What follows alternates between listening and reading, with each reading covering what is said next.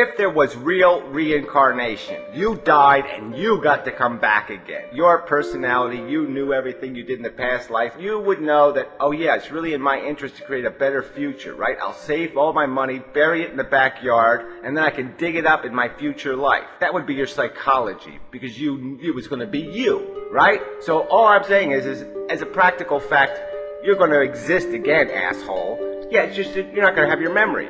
You're not going to know where you buried the gold.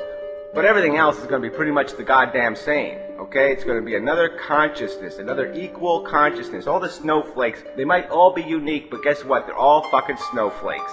And if you're going to do something for one snowflake, why wouldn't you do it for the other snowflake and that snowflake?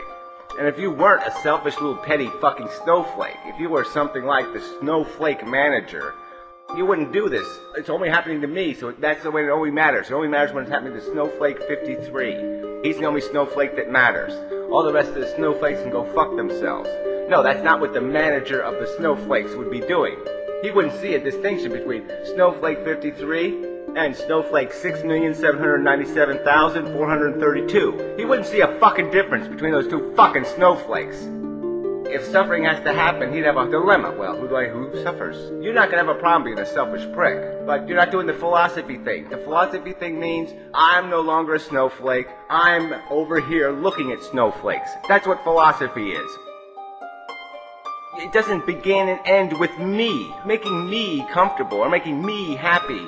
That's one snowflake. It doesn't mean anything.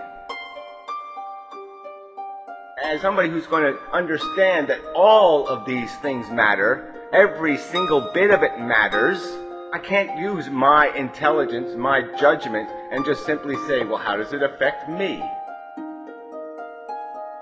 That's called being an ignorant asshole. A preposterously ignorant asshole, considering the 10,000 years of civilization you have behind you. You're way too fucking informed to be that fucking stupid.